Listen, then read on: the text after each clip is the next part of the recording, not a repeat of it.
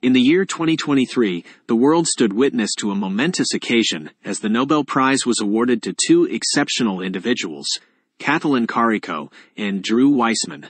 Their pioneering research in the field of nucleoside base modifications has not only illuminated the scientific community, but has also opened the door to the development of remarkably effective mRNA vaccines against the relentless adversary, COVID-19. These two scientists have not just contributed to the Nobel Prize history, but have played a pivotal role in revolutionizing our understanding of how mRNA interacts with our immune system. Their work has significantly accelerated vaccine development during the COVID-19 pandemic, one of the most pressing global health crises in recent memory. Back in the 1980s, mRNA technology was emerging as a potential game-changer for vaccines and therapies. However, it faced considerable challenges. In vitro transcribed mRNA was unstable and tough to deliver into the body. It even triggered inflammatory reactions. Enthusiasm for mRNA in medicine waned. But Katalin Kariko, a determined Hungarian biochemist, didn't lose hope. In the early 1990s, while at the University of Pennsylvania, she joined forces with Drew Weissman. Together, they embarked on an inspiring collaboration, exploring how different RNA types interact with the immune system. Their research revealed a critical discovery. Dendritic cells identified in vitro transcribed mRNA as foreign, causing inflammation. They asked, why does this happen with lab-made mRNA but not with mRNA from our cells? The answer lay in the bases of RNA.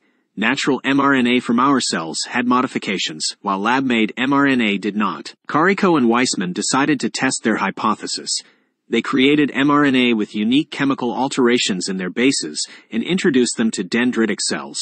The result was astounding. The inflammatory response practically vanished. This breakthrough reshaped our understanding of how cells recognize and respond to different forms of mRNA. In 2005, their seminal findings were published in Immunity, in a paper titled Suppression of RNA Recognition by Toll-like Receptors, the Impact of Nucleoside Modification and the Evolutionary Origin of RNA. Over the following years, their studies demonstrated that modified base mRNA significantly boosted protein production while reducing the activation of an enzyme that controls protein production. This was a giant leap towards harnessing mRNA for clinical applications. Interest in mRNA technology grew, and in 2020, mRNA vaccines for COVID-19 emerged at unprecedented speed.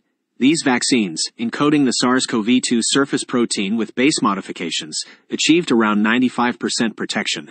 They were approved in record time, saving countless lives and allowing societies to reopen. Katalin Kariko and Drew Weissman's discoveries have been instrumental in overcoming the challenges of mRNA technology during one of humanity's greatest health crises.